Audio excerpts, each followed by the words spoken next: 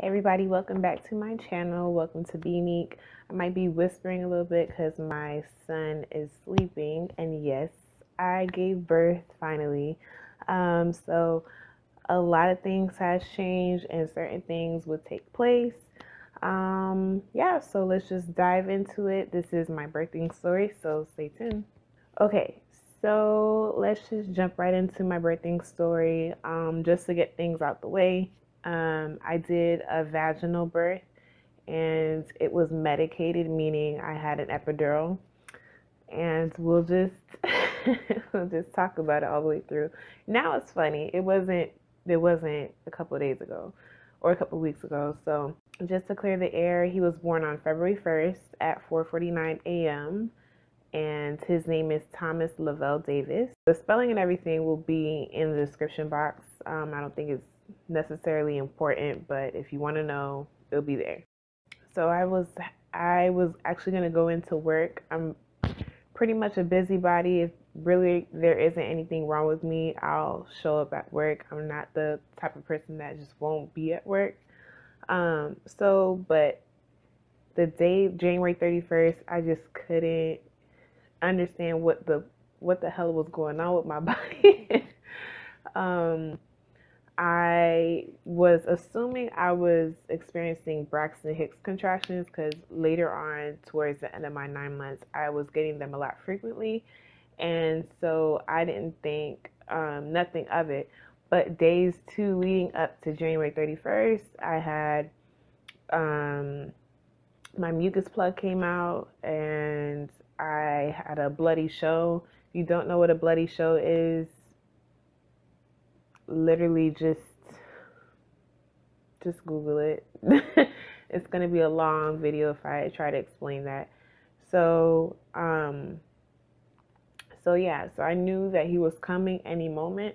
And the day before, I was in the hospital. They assumed I was in the hospital, not my doctor, but my nurse. The nurse that was taking care of me assumed I was coming in for Braxton Hicks. Like, woman, I know what Braxton Hicks contractions are, and I wasn't coming in for that. I was coming in for a bloody show, and I just wanted to make sure that it was a bloody show and nothing else was going on with my child. So they sent me home, blase blase, and so technically it was a false alarm, as people call it. So I'm saying a lot of so, my bad. So the next day, the next morning, I was like early in the morning, like 3:30, I was having contractions and thinking they were Braxton Hicks contractions because they weren't strong and they weren't frequent, but I was timing them regardless. Um, and then it wasn't as painful, but they were comfortable. They were uncomfortable. So I thought nothing of it, whatever. I drove my husband to work and I just didn't feel right. I felt sick. Like my body just felt like very uneasy. Like if I couldn't really focus on driving back home because I'm like, yo, what is going on? I was like, what is going on? So I was like, you know what? If I'm not feeling any better at this particular time, I'll just call out, whatever. So I went to my parents' house, and my mom is a teacher, so she wasn't there. But my brother is an EMT, and my mom, she has her master's in health. So a lot of my questions and concerns were geared towards asking them besides my doctor, but they were the ones that made my pregnancy really smooth as it was. So kudos to them. So my brother's name is Davis. So I'm just going to go ahead and put his name out there so you'll like, who is that? You know, that's who he is. So so he was telling me, you know, from the time I was telling him my mucus plug came out, bloody show, blase, blase, he told me it was like, your child's coming in 72 hours. So between 48 and 72 hours. So he literally came 72 hours. So he was at the house and I was just chilling, and I felt sick. Like my dog was there, and and he was trying to figure out what was wrong with me and everything. So I already knew something was going on. I wasn't sure. I didn't think anything was going on that was bad. I just knew that I can't go into work like this. It's ridiculous. So my brother started timing them because he saw my face and he said, yo, you look like you about to go into labor. So we're going to sit here and we're just going to, chill and figure things out. So just, hours passed. My mom came home. My brother went to school, and my mom was like, yeah, we're going to start walking around every time you feel those contractions. I said, okay. I was like, yo, it's not going to work, whatever. It does work. So I'm walking around and blah, blah, blah. And then, like, I started walking again, and I felt like I peed on myself, like, to the max. And I'm like, yo, what the? And knowing me, I don't I don't have issues like that. So I literally looked at my mom in shock and was like, yo, I have urine all down my leg and my thigh. So I knew, I was like, does that mean my water broke? What's going on? My mom was like, just calm down. We're going to go to the bathroom. And, we did it. I'm not going to just gross you guys out, but we did a series of tests to see if it was my water that broke. My mom knows. So the symptoms and everything, so that calmed me down. So she was like, yeah, you erupted, but not all the way, which was true. So changed my clothes, called my doctor, and to let them know that I'm on my way to the hospital, blase, blase. So this was like 7 p.m. at night, like 7:30. And when I got to the hospital, I was 5 centimeters, hitting 6 centimeters dilated. So I was like, oh my gosh, this baby is coming tonight or tomorrow or something. So I was like low-key mad, freaking out, like nervous. So, so yeah, we're checking everything. Mind you, there was no medicine given to me yet. I was just in the other room before I got to the delivery room. I got to the delivery room, and let's just fast forward. I was 7 to 8 centimeters. I was supposed to get like a drip medicine through my IV.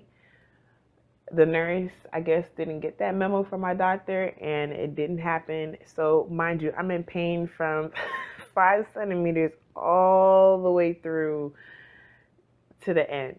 So I got the epidural. I had to have gotten the epidural at like 8, almost hitting 9 centimeters, because there's a threshold that you can't get it. So the epidural did not work the first time. So they had to shoot some kind of medicine, I guess, up again, and it feels like a cooling feeling down your back. And then it immediately made my bottom half numb, feet, legs, everything, right? So I couldn't feel anything. But then she was like, okay, we're going to give you Pitocin. Mind you, I know what Pitocin is, right? So I looked at that lady and I said, what? I said, stronger. I said, oh my gosh, no. With that being said, Pitocin is basically a drug or a medicine that makes your contractions stronger. So when when you're ready, it gives you it's basically a signal for when you're ready to push. That makes sense. So I didn't need that because I already felt the urge or the contractions anyway. So it didn't matter to me. It didn't matter for me to get the Pitocin. That's just my theory, whatever. So I got Pitocin, whatever. And oh my gosh, I felt like I was getting nailed to the cross. Like, seriously, oh my God. Yo, Pitocin is of the devil. There's like no God in Pitocin at all. So I was pushing, and of course my doctor came in when my child was crowned. So, and I honestly thought I couldn't do it because I just felt like I was pushing nothing at first, and then they were like, yeah, his head is there, da da da da. I was like, man, these Negroes is lying. I honestly thought they were lying, but I didn't say that, but I just like, you know what, let me just focus or whatever. and I lost my breath. Like, I was slurring and everything. My God. But I had to focus and had to breathe. Like, my mom was teaching me how to breathe in my 9th month. So when I got to the hospital, I wouldn't have any issues. I wasn't screaming. You lose energy when you scream. So I wasn't screaming. I was trying to stay positive in what I say. I wasn't cursing. Like, a lot of people would be cursing words and stuff. Like, if that's you, then that's whatever. But me, I try to just, it's not about cursing. It's just positivity, getting my energy straight, and blah, blah, blah. So at one point, my mom had to come to me and whisper in my ear, like, you need to focus and get it together because you need to get this baby out.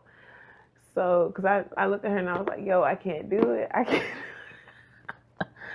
Just like full of dramatic, son. So I was like, you know what? She's right. Let me, bear down, as they say, and push as hard as I can. And then he popped out. I felt like it took forever, but I was pushing. I think I was pushing for like I was pushing for 2 hours, and then he came out. But mind you, I had contractions all day and thought it wasn't contractions. Like, I don't know where my brain was. Now, for the people that are pregnant, or for the women that are pregnant, if you're thinking about doing vaginal without medicine, it doesn't matter. I would do it. Won't make you any weaker than you are. You're still pushing out a human. You still carried a human for 9 months. So, for doing that and for being able to do that, like, I applaud myself and just women in general. So if you're thinking about epidural and you can't take pain, just don't even, just do the epidural. But if you're thinking about it in the beginning, like, I don't want to do epidural, I want to do it natural vaginal birth, prepare yourself from the beginning, because pregnancy, whether you throw up or not, is smooth as hell until the delivery. I'm not trying to scare you, but I mean, that's how it is, literally. So my pregnancy, just to throw that in there, was A1, dog. It was 100% amazing. I didn't have any complications with my body or throwing up or whatever. I had acid reflux once in the beginning because I kind of brought it on myself. I was drinking orange juice like an idiot. So yeah, I ate really good. I had little cheat days, of course. You're pregnant, you gotta do what you gotta do. And I try to stay as healthy as possible, and I was very active. So I'm a dancer, besides being a freelance makeup artist and hair artist, but I'm a dancer, and I was doing that before I was pregnant and during pregnancy. So I went to Zumba workouts and stuff. So I stayed active all the way through my pregnancy up until the last week. So I think the healthier you are, the better it is for your pregnancy, but every pregnancy is different. Like, you'll still throw up if you're healthy or not. But it does help. It does help a big deal. So,